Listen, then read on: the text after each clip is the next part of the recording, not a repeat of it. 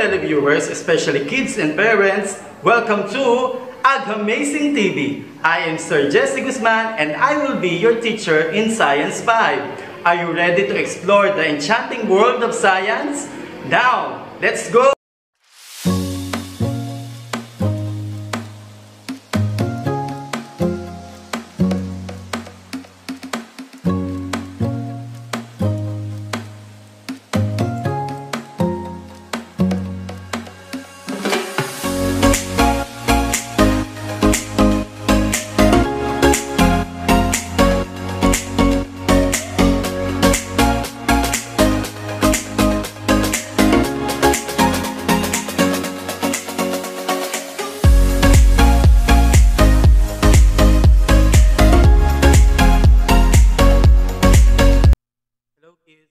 Here. So for today's lesson, we will discuss the definition of the menstrual cycle and their phases. So for now, let us have a review about the topic yesterday. Number 1. What are the changes that occur during puberty in females? As boys and girls grow, there are many changes that occur in terms of physical, social, and emotional aspects. During puberty stage, boys grow faster than girls. They develop low-pitched voice, broader shoulder, and Adam's apple. Hair begins to grow underarms and the face and genitals. When female enter puberty, her reproductive organs begin to mature. She is now experiences menstrual cycle. Number 2. Who among the girls have been menstruating? What do you mean by menstruation? One of the signs of puberty in females is the onset of menstruation. Menstruation is referred to as a woman's monthly bleeding. A girl's first menstrual flow called menarche signals that she is growing up and she is ready for reproduction. The menstrual cycle occurs monthly. It usually begins at the age of 10 or 13 and continues until they reach their 40s or 50s. The reproductive parts involved are ovary, fallopian tube, endometrium or uterine wall, cervix, and the vagina. On the average, it takes about 28 days to complete one menstrual cycle. For others, the cycle may range from 22 to 36 days.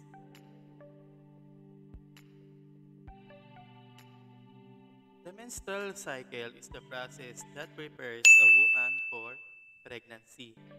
This cycle repeats itself every 28 days on the average during the reproductive years of most women. Menstruation is referred to as a woman's monthly bleeding. When you menstruate, your body sheds the lining of the uterus called endometrium. The menstrual blood flows from the uterus through the small opening of the cervix and passes out of the body to the vagina. The menstrual periods last from 3 to 5 days. So ngayon naman ay magpo-focus tayo sa phases of menstrual cycle. So we have 4 phases of the menstrual cycle. And this is the image.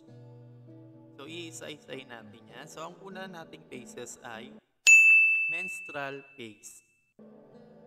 So kanina alam na natin na ang menstrual, ang ibig sabihin ng menstrual ay pagdudugo or bleeding. So nangyayari ito from day 1 to day 5. It is the first day of menstrual cycle. It's the first day of menstruation that happens when fertilization does not happen. The uterine lining begins to break down and blood move with some uterine tissue and fertilized egg make their way out through the vagina. This is called menstrual flow. The flow lasts from 3 to 5 days. It marks the beginning of the next menstrual cycle. After niya na ma-reach ang menstrual cycle o after na magkaroon ng regla o menstruation, pupunta na tayo ngayon sa day 6 to 10. Ito na yung tinatawag nating phase 2. Sa phase 2, we have the follicular phase. Menstruation usually lasts for 5 days, or some experiences up to 7 days as the menstruation is going on. A new egg is starting to mature within the ovary. The lining of the uterus becomes thin after menstruation.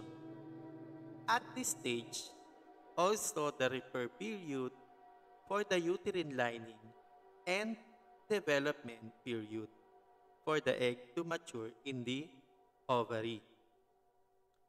So sa stage na to, dahil nga nawala na yung dugo, unti-unti siyang kumakapal ulit dito sa follicular phase.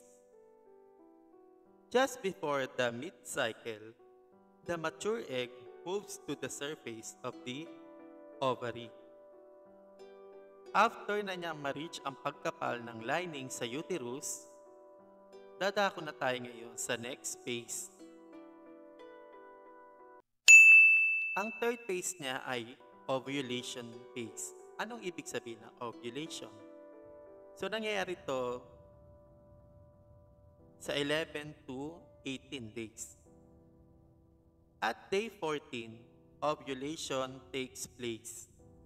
Ovulation occurs when the mature egg is released by the ovary.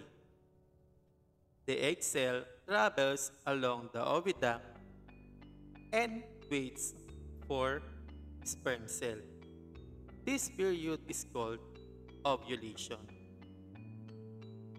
The mature egg then travels from the ovary to the fallopian tube as it goes to the uterus. Generally, the egg survives within 24 to 28 hours. At this stage, the process of fertilization may take place. Sa stage na to, dito lumalabas ang egg cell coming from the ovary para magiging tayo ng sperm cell.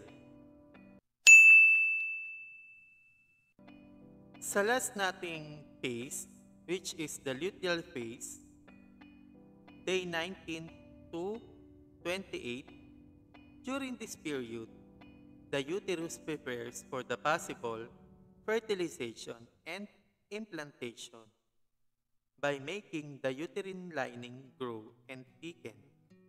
So dito, kapag nagkaroon ng sperm cell at egg cell, nagkakaroon ng preparation sa uterine lining. The lining of the uterus called the endometrium becomes thicker. Sa endometrium, kumakapal siya kapag nagsasanib na ang sperm at egg cell in preparation for the implantation of the fertilized egg. If fertilization takes place, the lining of the uterus stays in place.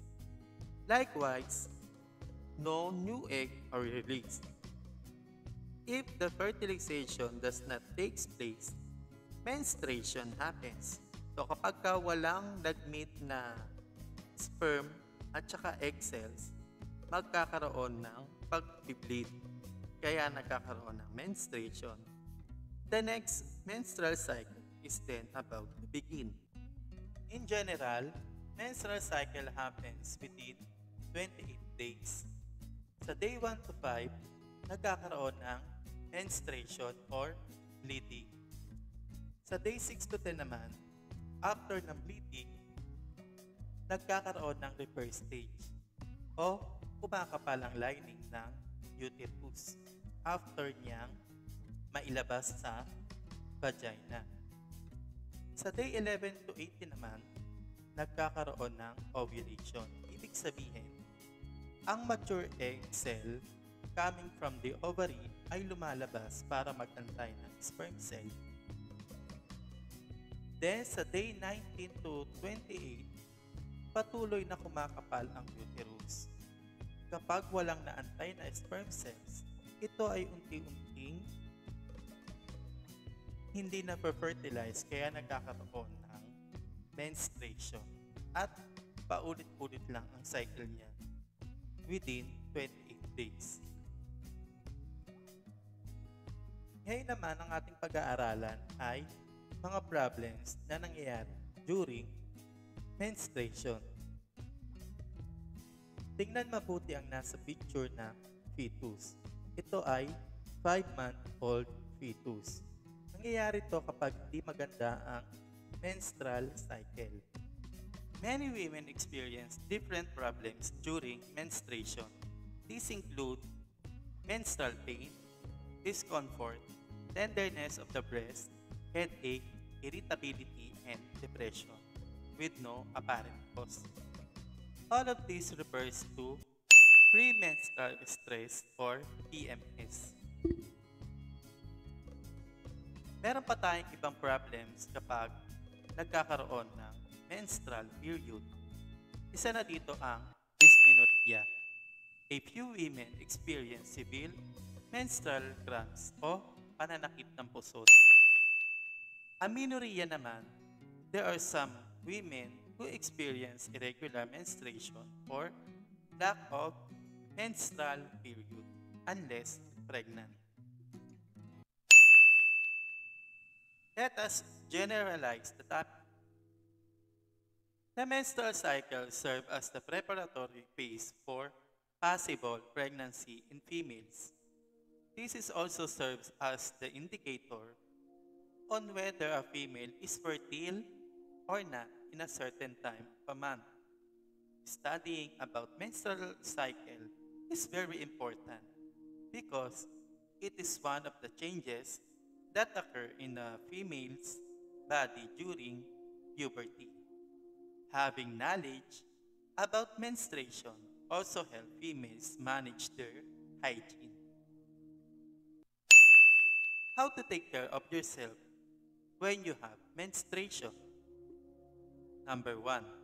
Keep track of your menstrual cycle to avoid problems concerning it. Number 2.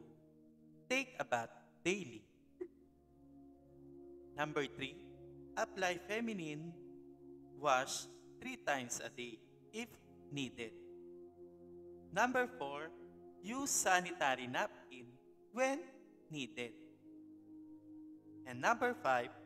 Change your underwear as often as needed. Let us have an activity direction. Identify the menstrual phase, refer to each statement. So, kumuha kayo ng papel at saka ball pen at bibigyan ko kayo ng 5 seconds to answer. So, meron tayong mga phases dito, luteal phase, ovulation phase, follicular phase, and menstrual phase. Yan ang ilalagay nyo sa blank space before the number. Number 1. This phase is the bleeding course. Number 2. Mature egg cells is released in the ovary. I will give you 5 seconds to answer.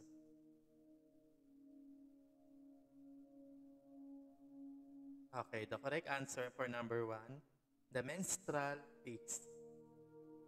So for number 2, the ovulation phase. Very good.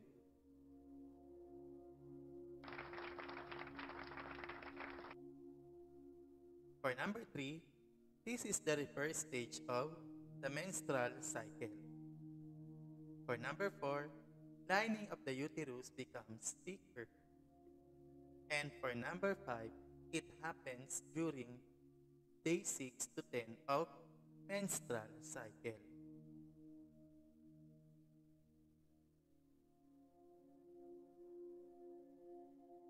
The correct answer for number 3, follicular stage.